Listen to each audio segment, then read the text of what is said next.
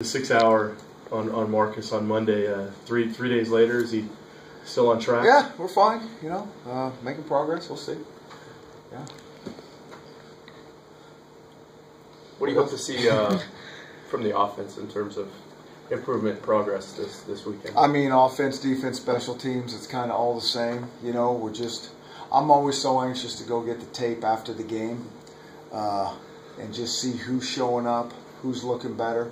I mean, it's, that's why we do this. This is why we coach. This is what we like. We like to put that tape on and say, there it is. And it is hard work during the week. I mean, stuff that we've been working on for a long time, we're still going back and going over. And so it's exciting to see, did we get it right or not? And there's just so many thousands of details that you're trying to shore up. And so, just hoping it just all makes, it's not any one thing, it's not the run game, it's not the kick, it's just all of it. It's that guy making progress, and that's how we kind of look at it. Coach Smith said the other day, you guys, after 3 games, went back and looked at kind of the offense in general. Maybe, I don't know, sort of paraphrase again, but sort of see what's going right, what's not necessarily. I mean, anything surprised you, I guess, in terms of the offense? We're always in the self-scout, okay. To see what we look like, and are we missing something, and are we too vanilla, are we too complicated for ourselves?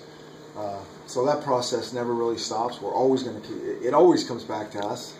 The opponent's the opponent, and they're going to give us a challenge every week, but it always comes back to us. And so are we coaching them the correct way, or, are we missing something? And, hey, this mistake keeps showing up.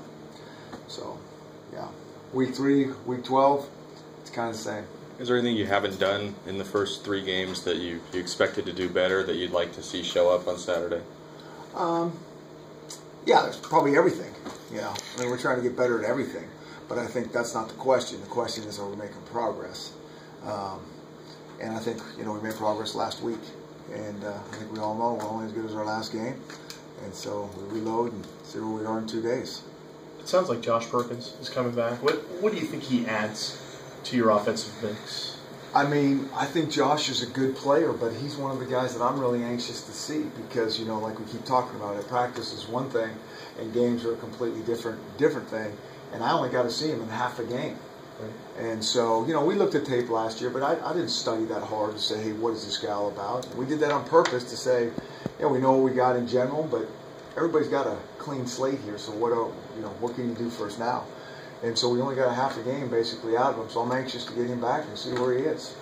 A lot of fans look at John Ross's production and say, oh, they need to get him the ball more. they need to get Casey Williams the ball more. Yeah. Obviously, that's easier said than done. Yeah. But in what ways is that easier said than done? What are the complications with just trying to get the ball to one guy more? Well, coverage, defense. If they're going to take that away, we're not going to force the ball in there if somebody else is where the ball should go somewhere else because of coverage and schematics. Now you can hand him the ball, you can get it to him in kick returns, hopefully, those type of things. But and so I think we're doing what we can with John Ross. There's no question. Do we want him to have the ball more? Yes. Do we want Casey to get the ball more? Without question. But that's part of the work in progress thing. What can we do as coaches to help that? What can Casey help to do? And what can the other receivers help to do to be productive to maybe single him up? Mm-hmm. Have any of the running backs started to separate themselves at all yet, or is it still kind of the same by committee approach? I think it's a little bit by committee. I think they're all doing a pretty solid job. I think once we start to kind of lean to one guy, somebody else starts to show up and do something. So I don't think we've really kind of separated anybody at this point. Would you like one of those guys, 2 or 2 of them, maybe? Yeah, I mean, we want somebody to really go, wow, yeah, that solved that for us, yes. But I also think we got some pretty good players there, and it means that, they're healthy, they're being productive. So it's a yes and no to that question, I guess. I know you hesitate to talk about injuries, but any update on Ben Reba? Still kind of game time? Is that? It really is. I don't know. It's not a surgery thing. He didn't suit up last Friday. We thought he was playing. Saturday comes up and not going. So we're kind of all scratching our heads, and it really is kind of a week-to-week, day-by-day thing with him. And so, I don't know. We talked a lot about punt returns on Monday, but how special is it to kind of break one of those, and what is that? What does that take? Yeah, especially for a guy like you, but that's the one thing you kind of do with the hands-on. What it really takes it takes about 10 guys in front of you doing some really good work. And then, I always say, we have some good athletes back there that are pretty courageous, that they'll make some things happen. But if those 10 guys can give us a chance to get something started, we have good confidence that those returners will make something happen. But, I think everybody's like, oh, wow, that returner. And, yeah, there is some of that. But to get some, it is so hard to return punts in college football these days with all the different styles we see. Even if the guy's a traditional punter, you see all the shield. Well, that's 5 to 6 gunners running down, where in the old days it's 2 gunners. And so it's hard. So I think anytime we can get our punt returner loose, everybody should stand up and clap loud for not necessarily the returner, but everybody else is doing a good job to get that thing started. Do we see, we know you favor the rugby style. Are we seeing that maybe throughout college football? Well, I hate the rugby style because it takes the returner out of it. But if we don't want the returner involved in it, we're going to do some of that stuff. Yeah, and so there's multiple formations, multiple styles of rugby kicking on the ground, rugby in the air, rugby cross field. We could go on, and different styles of punts. There's knuckleballs, there's all this stuff. Just really kind of, when you watch the NFL game, it is one style. Ball's going up. It's usually a spiral. Turn it over. Punt returner can read it. Can you lock down the gunners? If you can, you got a chance for a good return. College football a little different. What does it say about Dante Pettis? We talked about him Monday, but for a true freshman to be back there, in front of 60, 70,000 people, and sort of have that confidence in him and in himself. I always want that to be our coaching style. That we'll put a punt returner back there, which is a pretty daunting position. You're back there in front of. Like, there's no hiding there. But I don't care if that's an offensive guard, linebacker, corner. If you're the guy, you're the guy. And we have confidence in you, and we'll just develop you. It's not a seniority pecking order ever around here. What is a good return in your eyes?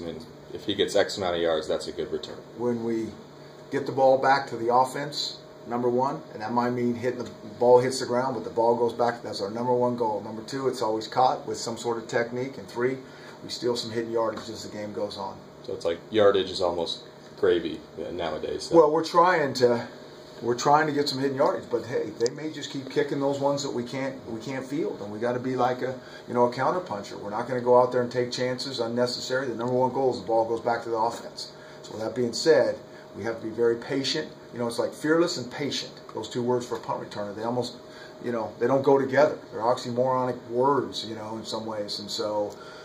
We work hard to, you got to be a great decision maker back there because those guys are really aggressive and they want to take some chances, but we got to get the ball back to the offense. A little left field, but it looks like, at least publicly, you've gotten a high school player to sign a financial aid agreement. Why is that in vogue nowadays? Why has that become such a? I know Clemson has gotten like almost a dozen guys doing that. Yeah, and so I think it kind of has to do with this early commitment, kind of the version of the early signing period. That's my best answer to that. I think that's where a lot of people are wanting to head. A lot of the kids are wanting to head that direction, and I think that's what you're, without a true, this is the date, signing period, you've committed, you're locked in, all those things. This is kind of the next closest thing. Is there an actual benefit to the school since it doesn't necessarily bind?